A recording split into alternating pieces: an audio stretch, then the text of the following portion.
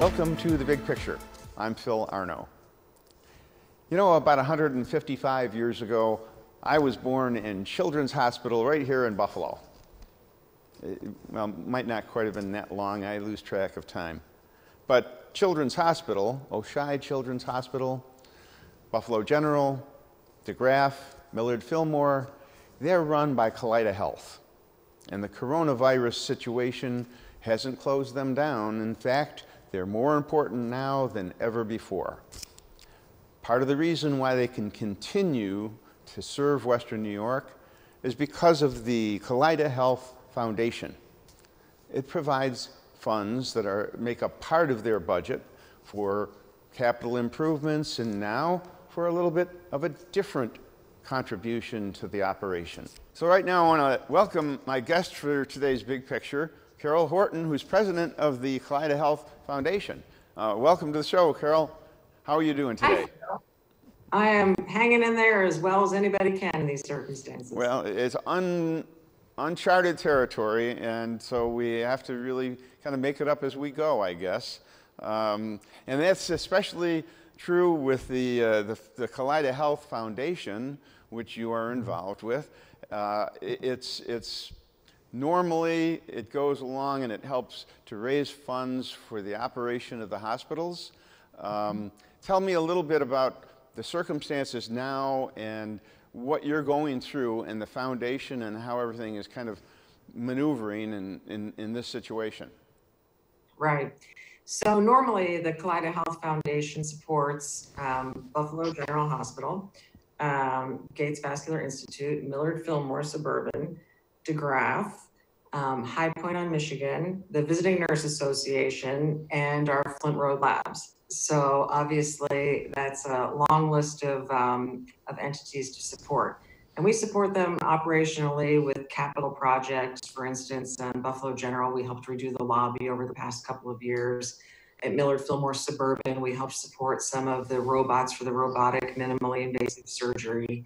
So we do projects like that all the time, and even nursing education, and even things to help patients be more comfortable, you know, with gift certificates and things like that. I mean, a wide gamut of things.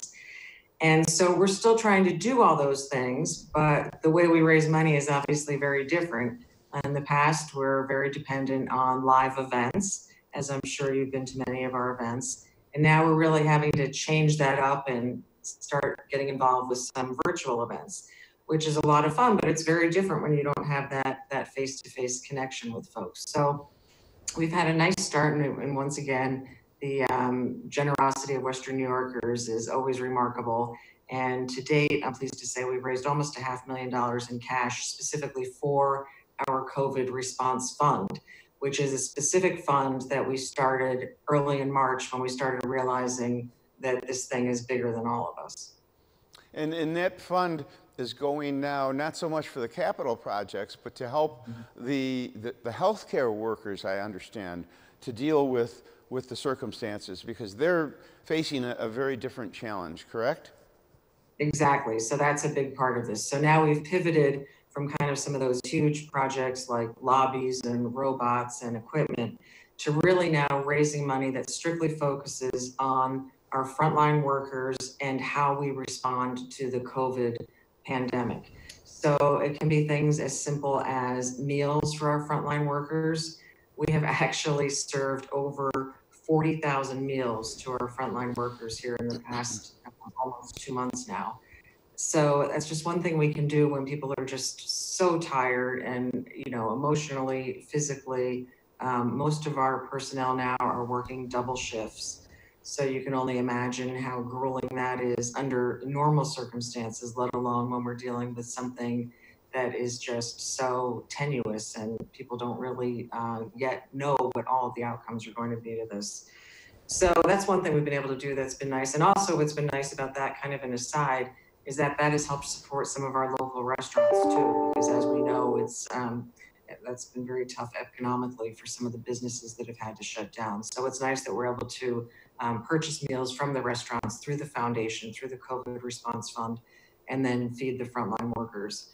But the fund has also been supporting things like the PPE, the new, acronym of the day that everyone is learning, all about the masks and the gowns and things like that.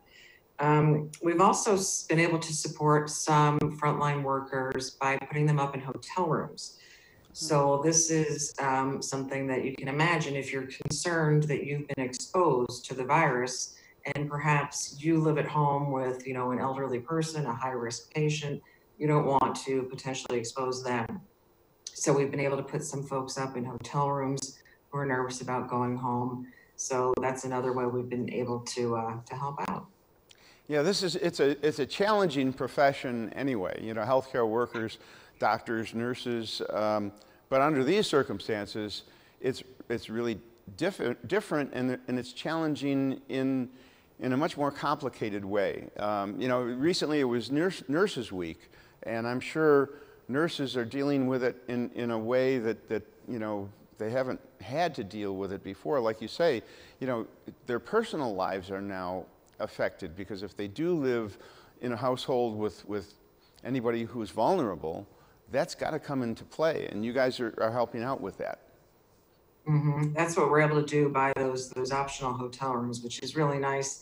And I think more than anything, obviously we have to be wary of the virus, but I think psychologically to know that you're not going to be putting your loved ones at risk is also a tremendous help. And that's something that we're seeing too, that's going to be ongoing, and that we hope to be able to use this fund for, is just behavioral health, or if folks are really feeling like they're struggling, we have resources in place and folks that employees can talk to kind of help manage their stress, because this is really crazy stuff, as we all know.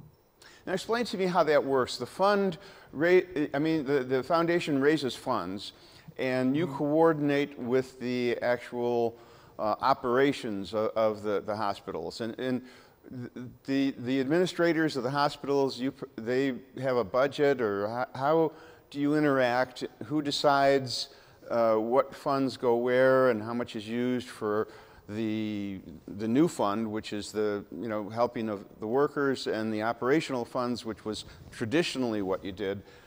The inner workings of that, you had to really change on the fly with all this, didn't you? We did. That's the optimum phrase. It's a very, very fluid situation, so we're still working through it. The immediate need has been things like the meals for the frontline workers, the hotel rooms, the PPE, and then any supplies that frontline workers might need to help keep patients safe. That's been tantamount for sure. But as we go on, what we'll do is we'll work with our hospital executives to find out what the real immediate needs are, and things that we didn't normally have funding for, and very important things that normally insurance may not pay for. And then that way the fund can help support those things. And has the capital expenditures, the operational, has that kind of been put on hold for now, and you're concentrating on helping out the workers, or are you working along parallel lines? I'm not quite sure whether you can do any capital improvements while this coronavirus thing is going on. Right now, really the focus is on the frontline workers and what they need to help get our patients well. One thing that is of a capital nature that has really gotten kind of hot right now is telemedicine. And telemedicine has been something that Kaleida and most health organizations has been looking at for many years now, but it's really come to the forefront with this pandemic. And, traditionally, the impetus for telemedicine being needed and popular is that it's all about access. So many people in our country don't live in a city where they can just drive down the block and get to their local healthcare facility. Such a great portion of our country and Western New York is very, very, very rural. So telemedicine is something that we've been looking at and wanting to increase our presence with, particularly with the Visiting Nurse Association. The Visiting Nurse Association covers all 8 counties of Western New York. So it's a program that we've been kind of, dipping our toes into over the past couple of years. But now what we've realized with this virus is that it's not just about accessibility, it's also about safety. So when you're dealing with something that's so highly contagious, it's obviously a benefit to be able to use telemedicine so that you can both be protected, both the healthcare provider can be protected and the patient can be protected from spreading any kind of germs. And, you know, we don't know how this thing is going to play out. You know, obviously, like we said earlier, we're kind of making it up as we go. But you can't do that really when you're involved in the type of situation that you have to handle. It's a fund, and you have to raise funds, you have to distribute funds. So there's a certain amount of planning that really has to happen. So you don't have a crystal ball. You're in this just like we all are. You don't know where it's going. How do you plan the future when it comes to this foundation without knowing where this is going? I mean, it's got to be a tremendous burden figuring out where we go from here. It is, and it's really just 1 week at a time. And again, it's kind of pivoting and shifting and changing all the time. But there's one thing that is very certain, and that is that we are going to need millions, tens of millions of dollars. I mean, one of the things, aside from what we're dealing with on a regular basis, and of course, I'm sure you've read in the news about, it's not just the expense of treating the pandemic itself, but it's also the lost revenue because of having to put the kibosh, if you will, on the elective surgeries. So it's a twofold thing. You've got the cost of trying to treat the virus, and then you're losing all of this revenue from not having your elective surgeries. Hopefully that's going to remedy itself very, very soon, and already has to a certain degree in some of our facilities. But just then the cost of opening back up, because we're going to have all new protocols in place. So all new protocols in place for just cleaning alone, for testing. For instance, at the Children's Hospital now, when a woman goes in to have her baby, she's going to be tested for COVID. There's a cost to that. So I just saw something come across my desk the other day from the Visiting Nurse Association, whereby they're going to be incurring another $3 million a year just with new procedures that make everyone safe. So this is not going to be over when we open up. This is going to be a whole new way of life for all of us for, I would imagine, I'm not a clinician, but I would imagine for a very, very long time. Now, in your position, you really have to wear two hats. You have to understand the foundation side of it, and because of the connection, you have to understand the clinical side or the medical side. But you know, your expertise can only go so far. How do you coordinate with the clinical side, which is not your expertise, and you haven't come from that side?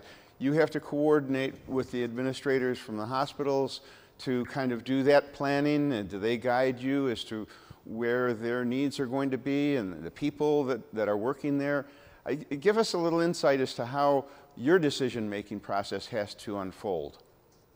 Right, very much so. So I work very closely with the hospital administrators and our entire executive team.